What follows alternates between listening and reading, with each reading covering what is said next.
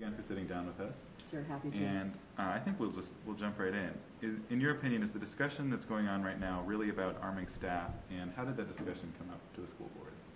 Well, it seems to be, mostly about arming staff. The discussion, we really haven't had a discussion at the school board level yet. The issue is out there. It came to us, the chairman, Steve Youngdahl, presented it to us without any prior consultation or really awareness that it was coming onto the agenda. There was an item on the agenda listed as update on school security issues, and then that's the meeting in which he brought all of this, some of this information that he had gathered and had this proposal in front of us. Okay.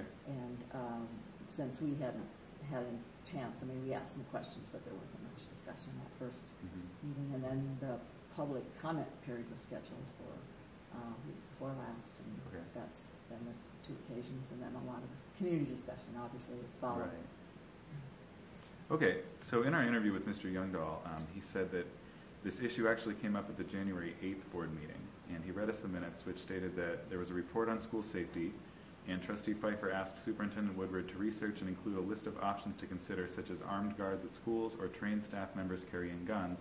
Not that this was the way to go necessarily, but that the district owes it to the community to talk about it. So, is that how you remember that meeting, and how did we get from there to where we are now? Well, I did look back on those minutes because the chairman has made reference to those, and I do remember that meeting, and there was some obviously it wasn't a casual topic, but the discussion was fairly casual about that. There was no clarity about where we were going to go, but yes, at some point we wanted to come back to the issue, did we need some armed presence in the meeting, and from that time until the September meeting when he presented it to us, there had been no discussion of that, that we were made aware of. There may have been some reference that he and Sean may have talked to some law enforcement people, but certainly as I read those minutes, that's not what the request was. It wasn't to come back with one proposal. It was to look at the array of alternatives, and which is what I think we should be doing. And is that a pretty typical board process? So, for example, the superintendent and business manager present a budget every so often, and that issue is obviously vetted very closely. And so, are we following that process with this armed safety, or do you feel that we've deviated? I would say that we're totally out of process of any board, and I have served on lots of different boards for 20 years, and I've never seen this before, actually. Okay. And it certainly wouldn't be normal for the school board. I've been on 10 years. The agenda is usually clear about what's coming, and something to come totally out of the blue without any prior board knowledge or consultation about it, or a heads up from the board chair or from the superintendent. This is very unusual and not the ordinary board process. Okay. So just going back to really that issue of safety, do you feel that the schools in the Lake Pend School District are safe? Well, I think there's always things we could be thinking about and looking at, and I think the one thing that has been done, of course, this all generated out of the Newtown, the terrible shooting of all those children, and everybody immediately thinks about, what about my schools and how safe are they? And so we went through with the facilities manager. There was lots of upgrades, and that report is on the district website about all the things that have been done the first half of this year to address that in terms of the infrastructure of the school districts. And so the next piece of that was to come back and have a discussion about, so what are our threat, to my mind what we should be doing is make a threat assessment. What are our concerns now? Do we have ongoing concerns to the extent that we want to have armed presence? And if it's an armed presence, then what would that be? Would that be SROs? Just what would it be? And I don't think any of us ever thought at the time that we would wind up, any of us other than the chairman, obviously, that we would wind up in a discussion about arming staff. Okay. Do you think that Sandpoint and Bonner County, with our rural schools, or even just the mentality of our citizens, do you think that has an impact on this issue? Well, I think it does, because we do have such a diversity in the types of schools and the location. I think it's one kind of issue to examine what the Sandpoint schools, a high school and a middle school, obviously here on the same campus, and the in-town schools would be very quick response time. And so that's one issue. when you look at Clark Fork and Hope and maybe Northside, we might need to take a different look at that and assess that differently. And Sagal's pretty close to Sandpoint. But so I think each one deserves its own separate assessment. It's not sort of a one solution fits all. Oh, okay. Okay. So do you think that arming staff would be a viable option? I do not. I think arming staff is a really bad idea, okay. And I think a lot of the community agrees with me. So speaking of community, the public comment on arming staff showed that about half supported it, half were against it. Did that change your perspective at all? Were you surprised by what you saw? No, it was pretty much what I had suspected. I know that there was an effort to rally people probably on both sides, and so that's kind of what I suspected. Subsequent to that time, which was almost 2 weeks ago now, we have gotten, I haven't counted them up, there's somewhere over a dozen, maybe probably less than 20 or more than a dozen emails that have come in to the superintendent and to Chairman Youngdahl and the rest of the board members. And of those, I think there may be 2 or 3 that are for this proposal, and all of the rest are very strongly opposed to it. Okay. And have you spoken with staff members, so the ones who would be potentially armed, and what have you heard from them on this area? Well, I haven't reached out to speak to them specifically, but everything, I mean, just coming to the school today, and I was in here earlier this week, I do hear from them. They come up to me and basically, not in great numbers, if they just happen to see me there. They appreciate the statement that I had put in the newspaper.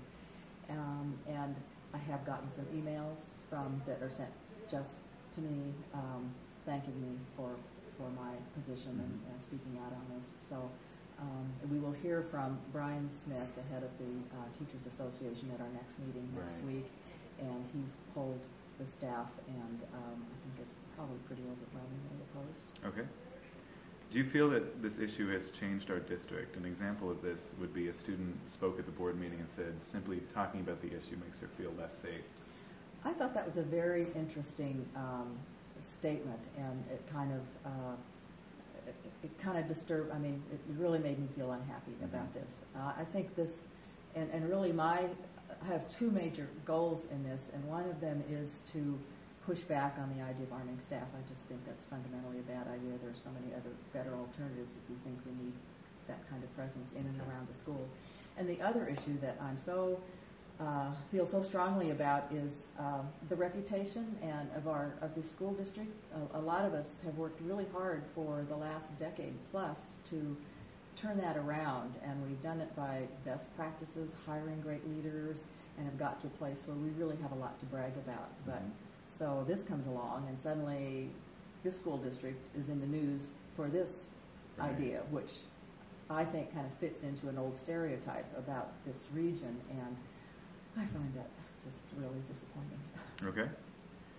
So if you were to kind of think about this process and put it on a scale from 1 to 10, 1 being the absolute beginning, 10 being taking a vote to arm staff or not, where do you feel that we stand in this process right now? I think we're very early in the process, and I think that's going to be my effort is to say, let's kind of go back a ways. We've sort of seemed like we're at an end point, but none of us had any input to all the other, first and middle stages. Let's go back and sort of start this conversation over and assess our threats and the possible solutions, have a conversation, the whole board together, not just one member, with the law enforcement people in our communities, and work through it in the proper way. Okay. And just to kind of help a student understanding, when the board normally takes on a new issue like this, and you've talked about getting input from Brian Smith and the IEA, Superintendent Woodward, how does that process normally look where you are collecting data and having a board discussion? Well, in most cases it would be, we would ask the superintendent and the staff to bring us input, recommendations. It's pretty unusual that one board member or several board members would go out and do their own independent research. That's kind of not the normal way it works. I mean, once the information is before us, then we're certainly free to do that, but that wouldn't be the standard. We'd ask for staff input, and then we would decide who else would we like to talk to as a board, and could we have those people in, or could we work them out. I see.